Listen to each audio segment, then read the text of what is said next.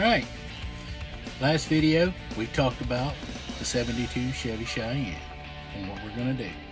We've got the dash vents to put in it. So, I'm not going to waste a lot of time. Let's get right into it. First thing we got to do is try to get this cluster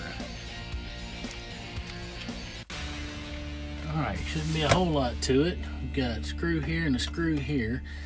I'll take this plate off the bottom, and then we have a series of screws around 50-year-old plastic. So we're going to have to be kind of careful with that.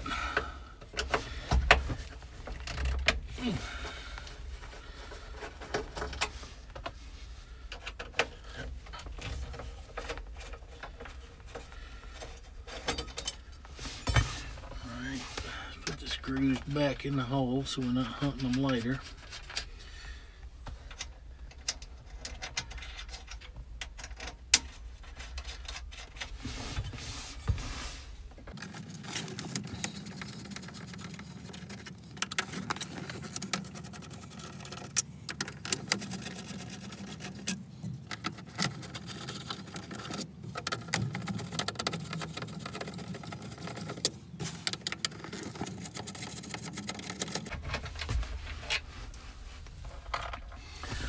Alright, let's mention one other thing too. When you're dealing with these older vehicles, a lot of the stuff in behind the dash with the electrical could be live. So, unhook your negative battery cable off of the battery so that if you accidentally short anything out back here, you're not letting the smoke out. Let's see if this rubber will slide up.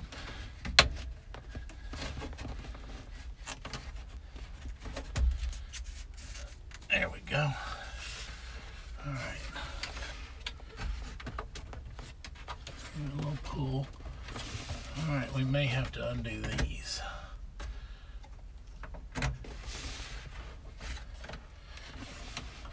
Yep.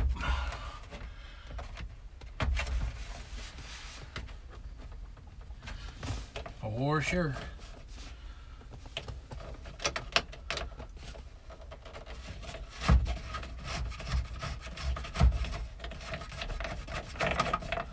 That comes loose. I gotta figure out how to get the knob off. There we go. The wiper has a small set screw that you loosen up, and then you just take and spin the retaining ring off, and that allows it to come out, and you can leave the wiper switch actually mounted. The headlight switch, I'm going to have to reach up in the dash, I'm pretty sure, and hit a release button. I believe it's going to be set up like a Ford.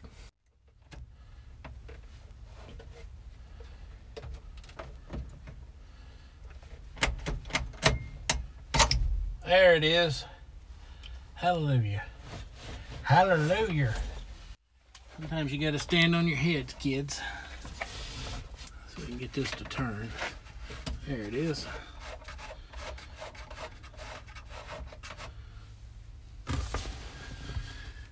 Trying to keep all your little pieces together.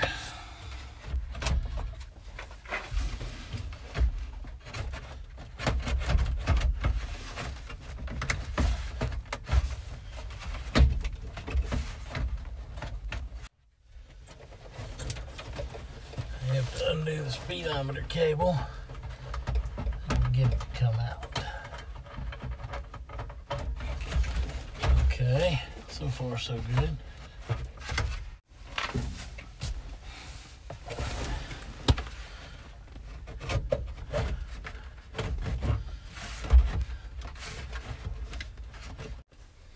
Alright, let's see if we can get these screws undone. See if we can drop this steering column just a tinch.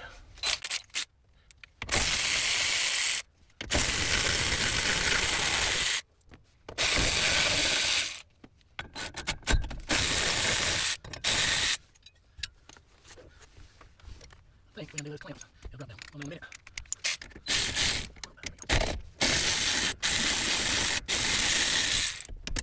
One.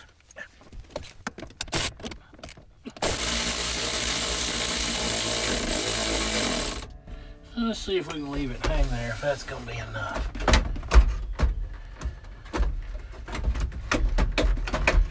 Catch it on something. Let's see.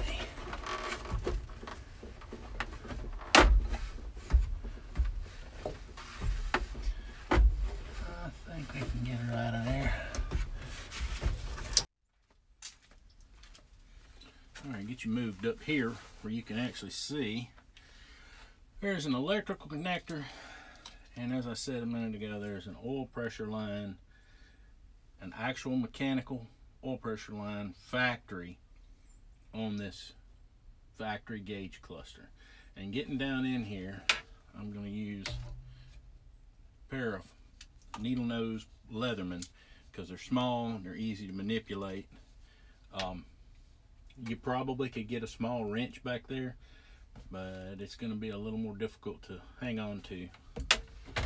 But you do what you feel is best. I'm just going to be careful and try not to strip it out.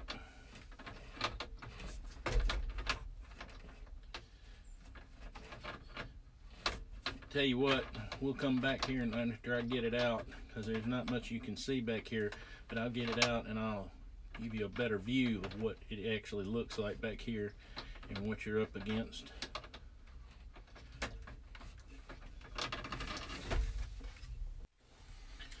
All right, through the magic of editing,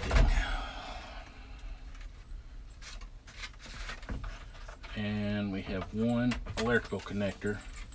It's like a fiber optic that you have to undo right here,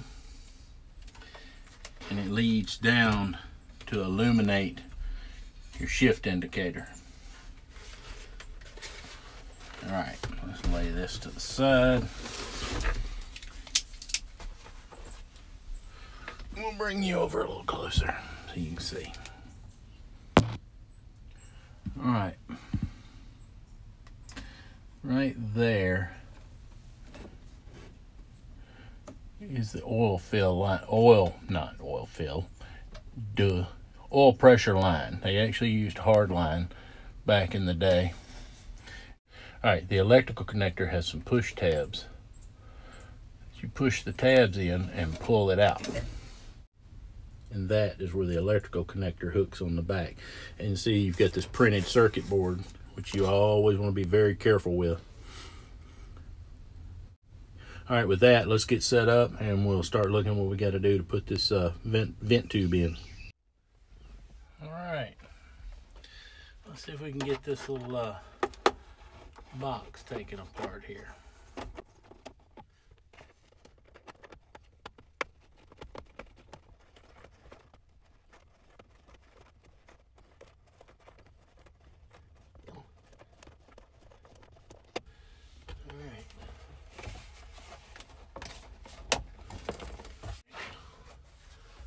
I think we're going to have to take this off. Get enough finagle room.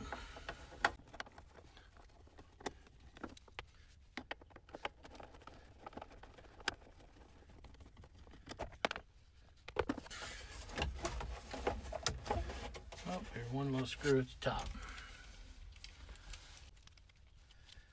Get it with a pair of pliers.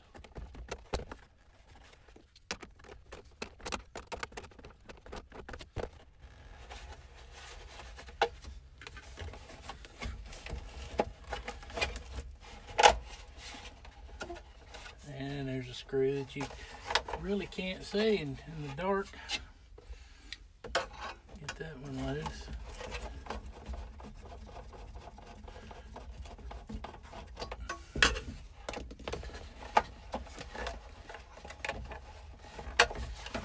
Okay. Supposed to be one at the bottom, but apparently it fell out a few years ago.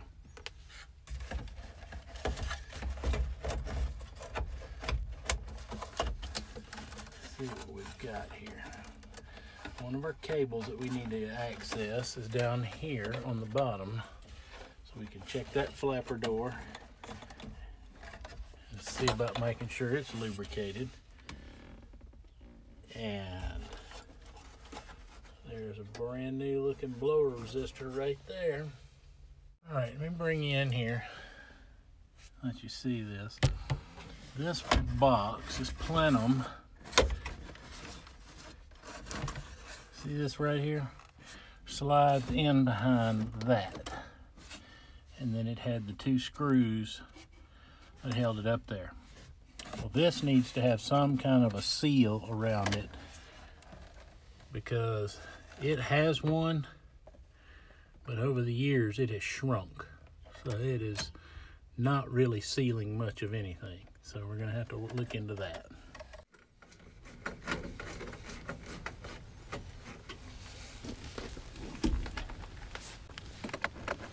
Get these 2 out here.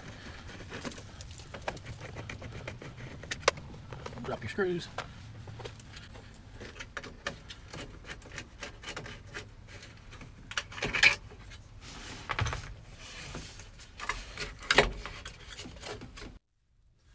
Well, it's a new day, and real quick, just want to show you. Yeah, winter in the south. Told you we had temperate days. So anyway, want to give you a quick little rundown of what we've had transpire over the last, couple of days. My customer came by. He brought by some vent balls to replace the chrome vents. He brought me a glove box drawer liner, and while he walked up to the truck bringing me these parts, he got inside and he noticed that I had the dash cluster out, and the one of the other things that he thought about was in that dash cluster, the temperature gauge had quit working. So what he has decided to do is he wants me to work and try to get the temperature gauge working, the OEM temperature gauge, and he wanted me to replace these chrome balls in the AC vents, and all of the lights in the dash cluster have stopped working. So we're going to get into that, make sure that the printed circuit board's good, and replace all the bulbs. Probably all that's wrong with it is the bulbs. So what we're going to do right now is I'm going to show you how to get in here and carefully get these vent pods apart and replace the chrome balls. So hang on.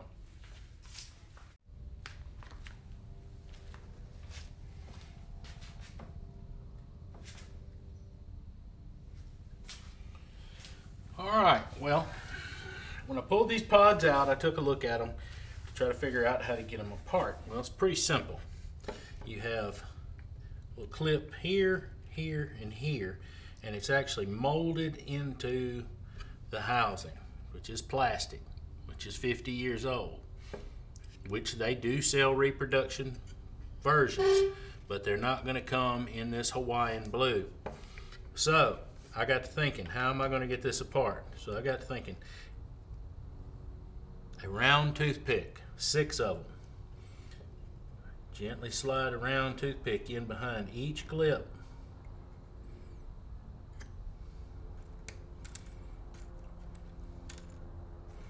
And get my fingers to work.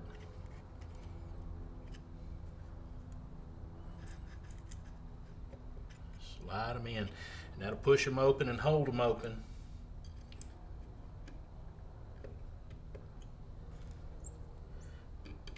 So you don't have to fumble around with trying to hold the clips out of the way of the tab. And grab it, pull. You may have to go around and do a little finagling with it.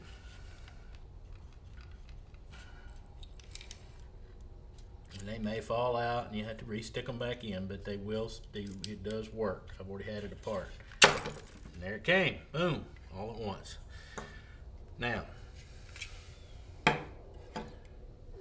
take your new chrome ball,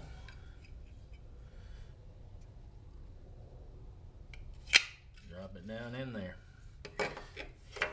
You'll need to inspect this. This is like a piece of cork. Some of these, I understand, are felt.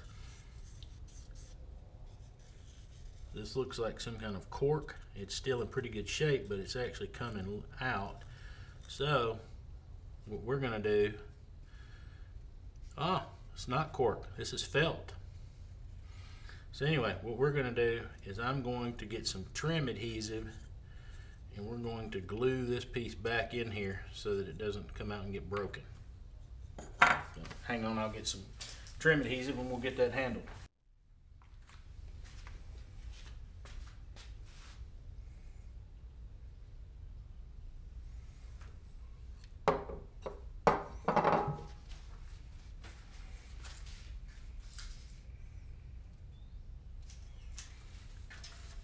Okay, so what I'm gonna do is I'm gonna take the piece and clean it up a little bit. Over the years, dirt, and you've got the old dry adhesive that held the felt in place. So we'll brake clean, should be good.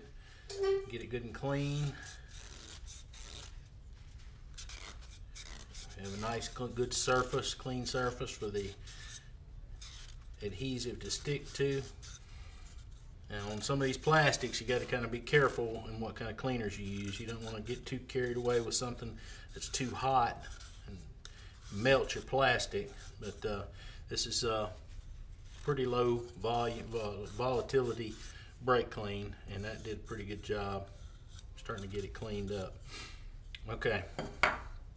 Now the trim adhesive, you don't want to just go in there and go crazy and spray it, because it'll end up getting stuck on the ball, and then your vent will get stuck.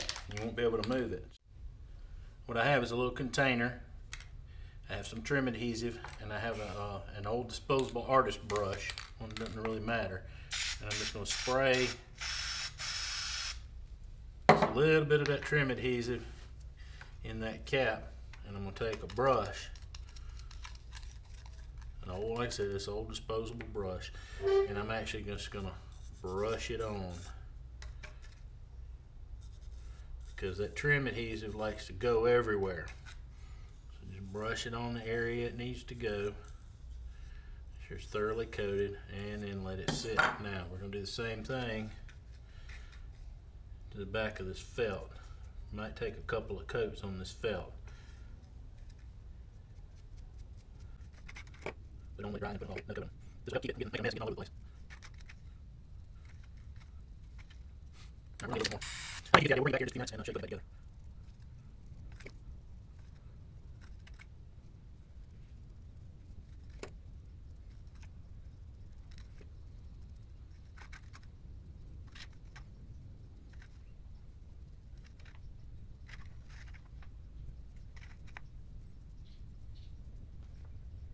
Once your adhesive has tacked up, you're going to very carefully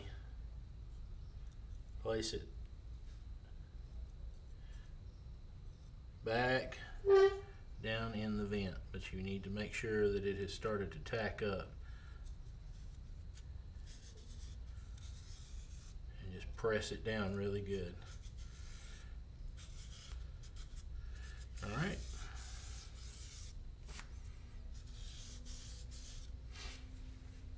Now, the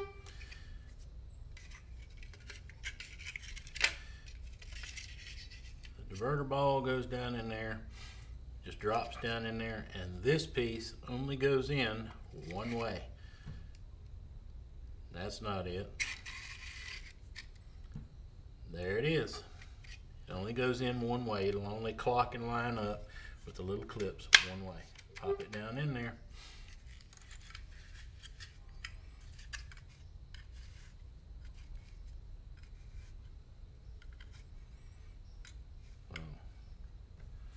That looks a whole lot better than that. And now these vents will be good for another 50 years maybe.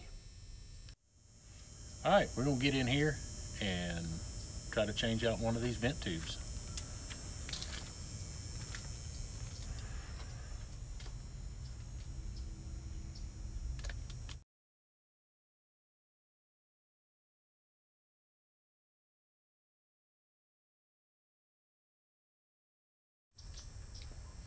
All right, we got the first piece of tubing out, and you can see where they've got it pretty well squeezed up in there behind the radio and stuff.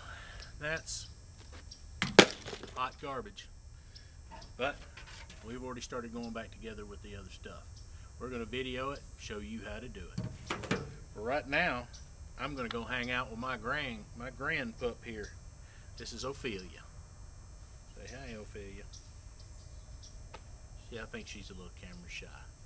But don't forget to comment, like, and subscribe, and come on back. We've got a lot more to do on this old truck.